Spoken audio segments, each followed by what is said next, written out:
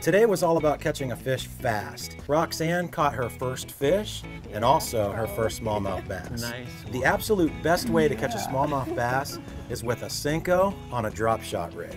So make sure to check out our drop shot in-depth look with Danny Jones on our YouTube page. Another great way to catch smallmouth bass is on a crankbait. Any depth and model can work, but in the spring and fall, a shallow running bait can really shine. I like these shallow crankbaits: the Storm Arashi Squarebill, the Shallow Scatter Wrap, and the Rapala DT4. But today I wanted to talk about the latest addition to the Rapala lineup and one of my new favorites, the Brat. It comes in two models, the 3, which dives about 3 feet, and the 6 that dives about 6 feet. Though the Brat is a balsa bait, it's compact and casts really well. The colors are all really good, but you can't go wrong fishing a minnow, craw, or chartreuse pattern. I like to make really long casts and retrieve the bait super fast, so the rod and reel is critical.